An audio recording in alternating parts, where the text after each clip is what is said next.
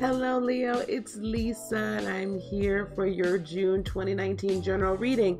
Now this is for Sun, Moon, and Rising, so if this doesn't fit, boo, don't try to put it on now.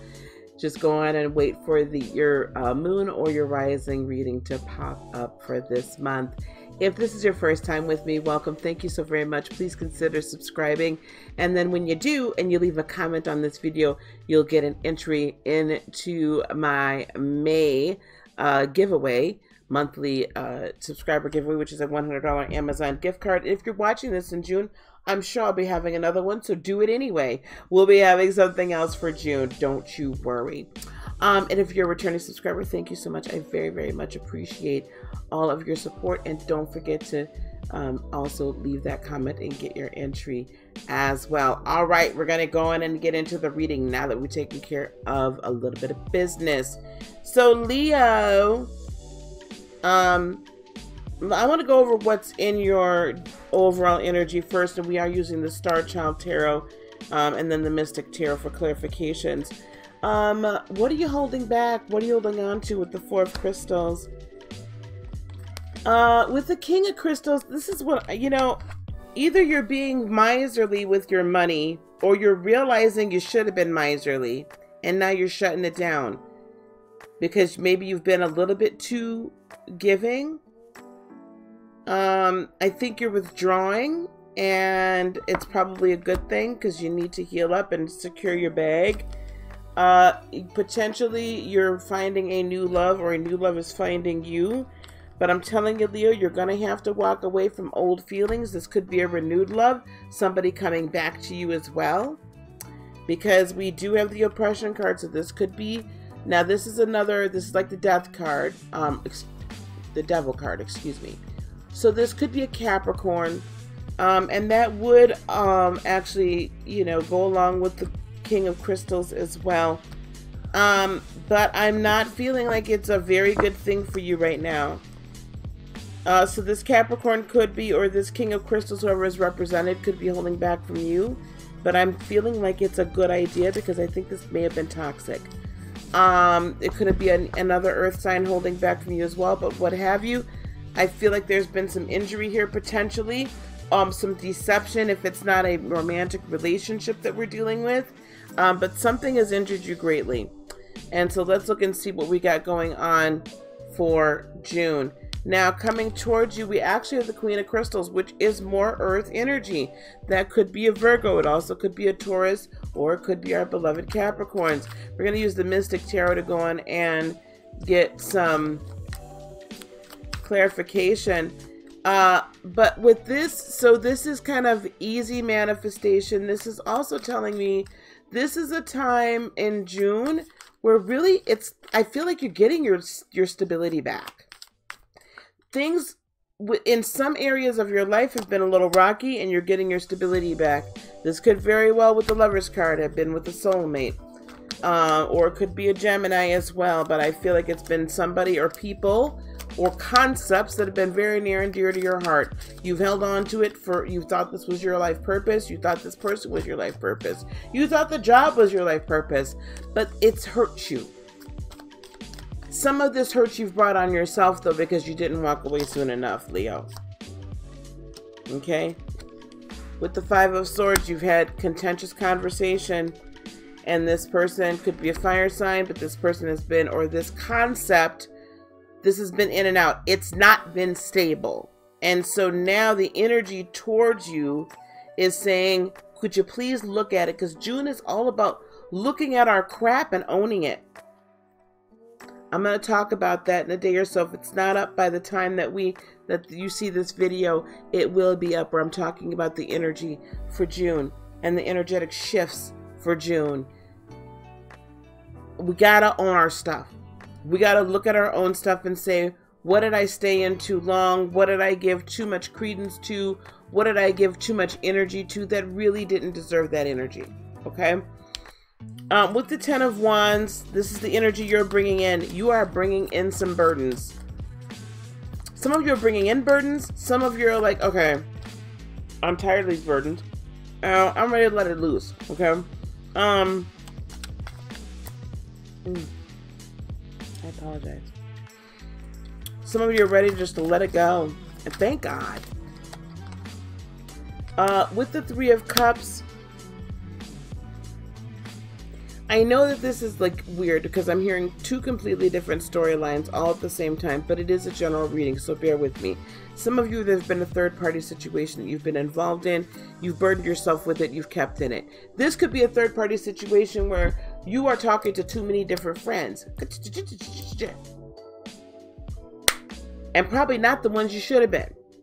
Because we had all of this before. There's been a lot of toxicity running around, Leo. Or you've been enamored with the thought of something and it's not, but it's like you're torn between two, or the person that you're involved with is literally in a third party. For others of you, as you move into this energy, you're like, okay, I'm done with all these burdens. I'm not trying to hold on to it anymore. And I'm really ready to let loose. And so for some of you, it's a time of celebration.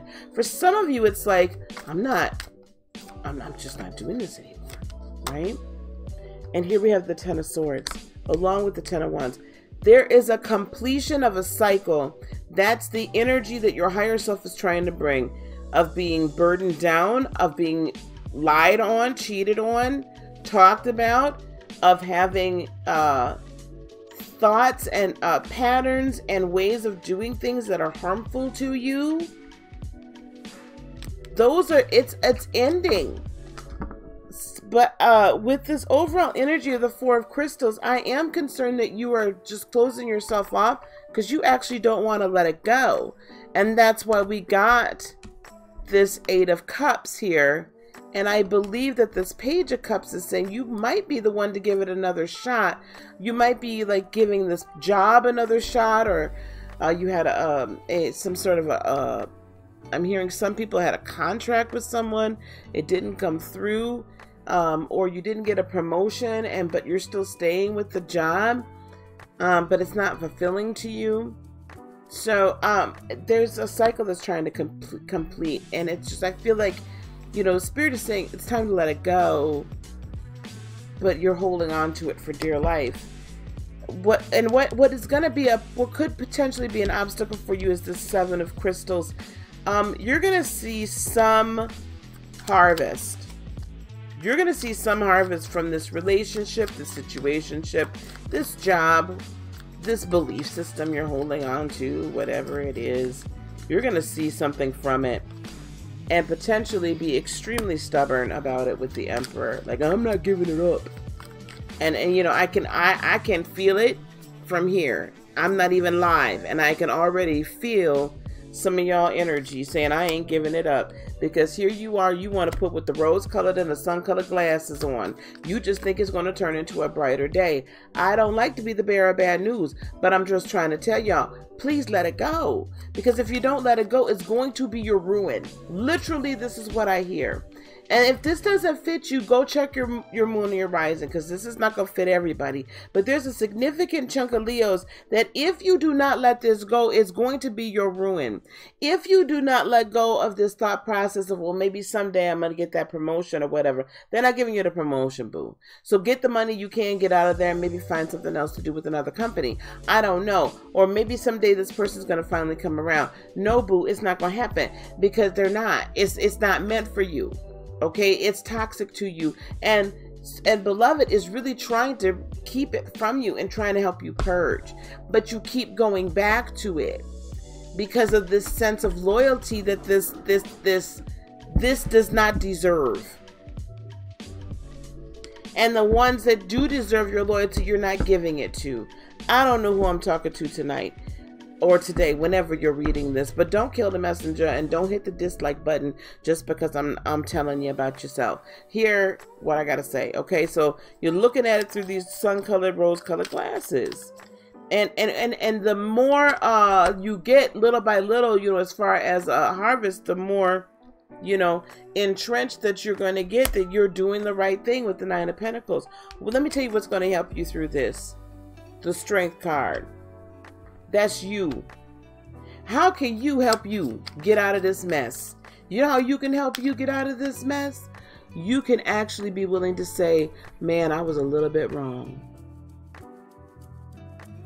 Man, I don't want to be strong and wrong.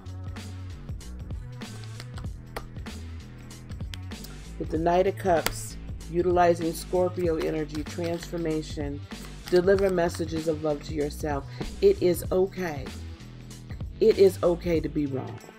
It is okay to love and not be loved back, as long as you understand the why. It is okay to go through a breakup. It is okay to be like, wow, I really got to look at how I'm living my life. And is it to the best, is it to my best ability? Is it to my highest standards? And is it really pleasing? Not pleasing. Is it really helpful to humanity? Am I really living my purpose? It is really okay to do it. And it's okay to change course. Ooh, the Six of Swords. Walking away from those things that are turbulent and going to calmer seas. Beloved, it doesn't get much more plain as that. Remember that remember this Eight of Cups that was in our overall energy. It's time to walk away from these things, beloved. The advice or the outcome, if you choose to do this and you choose to walk in a new way of thinking, a new way of talking, a new way of loving yourself. You see, Leo, sometimes you can love other people so much you truly don't love yourself. Sometimes you can want to please everybody else so very much, no matter how much they hurt you. And no matter how much they tell you, listen, I'm not thinking of it that way, or, you're really not going to be right for this, to do this, or right to do that, or you need to, learn a little bit, whatever the case is. But you want to please them so much that you forget to please yourself. You want to make them so happy that you forget that you got to make yourself happy first. And you have the opportunity to have your whole cup running over. Your whole cup, not part. Ooh, look at this. With the Ace of Pentacles and the Empress card right there. You can manifest a new start, a renewed emotion, a renewed higher frequency. You can manifest all of this. But you have to turn around. You have to do an about face and get real with yourself. As much as you don't want to, you possess that inner strength to get real with yourself. You just have to decide you're going to use it. Okay? All right. Now we're going to pull these up, and I'm gonna pull an Isis Oracle card for you guys. I hope that this was very helpful and that it resonated with you all. Please consider, you can go to heartofinspiration.net if you want to work with me. The link is down below on an individual basis, and anyone that, if you so desire to, if you want me to come to your town, email me if you can gather up a couple of your friends, 4 friends, and we can do some Reiki, a 2-minute, things like that. But we can do energy healing, all sorts of stuff. Just go to heartofinspiration.net. This is what I have for you guys. We have the Dark Mysteries. Enter the chamber of the Dark Goddess. And then the Lunar Queen, she of the Celestial Crescent. So they both came out, so I'm going to honor them both. So let me read them quickly for you.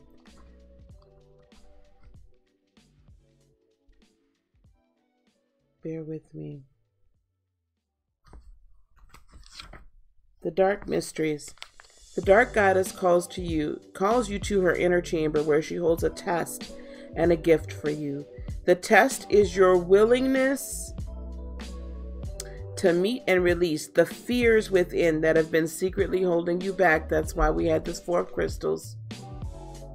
It's this fear of being disliked. I believe that's part of it. But the gift is freedom, peace, opportunity, and prosperity in all its forms. Will you accept her call? Your time for deeper initiation is here. When the Dark Goddess calls you, it is a life-changing experience. It is not always easy, but the rewards for those brave enough to answer her call and enter her inner chamber are tremendous indeed. The rewards are a life lived more fearlessly, the gift of loving and being just who you are in truth, without having to impress or bow to another out of fear of rejection. It is a more open and expansive way to live, and it attracts the bounty of the Dark Mother, her gifts of love, opportunity, peace and prosperity, well-being and wisdom. It takes a strong soul, strength card, beloved, to go through this test and into the liberation it delivers. But you are ready, dear initiate of the light. And then we have the Lunar Queen. There is a deep feminine wisdom that recognizes the importance of cycles of rest and replenishment as essential balancing to our actions of power and demonstration. You are asked to allow this replenishment for yourself, the Knight of Cups, remember? Now, trusting that you are in a cycle of creation, the Empress, that is about to shift into a new phase. Ace of Cups, Ace of Pentacles. Release and enjoy the process without having to control or force it. All right, beloved Leos, that's what I have for you all. Now, at the end of this video here, you're going to see 2 subscription notifications. There'll be one for Shonda Rhimes. She's my queen of astrology. And also for Will Brown's Cartomancy. He is a wonderful reader and uses many different methods and many different systems. Also, you'll see a link to heartofinspiration.net where you can go and work to schedule some work with me, be it energy work, Reiki healing, and or readings, or a multitude of other things are on there. Lots of information on that website. Thank you so very much for being with me. Please don't forget to like and subscribe. Peace, love, blessings, and joy be unto you today, tomorrow, and for all eternity. I love each and every one of you. Namaste. Bye-bye.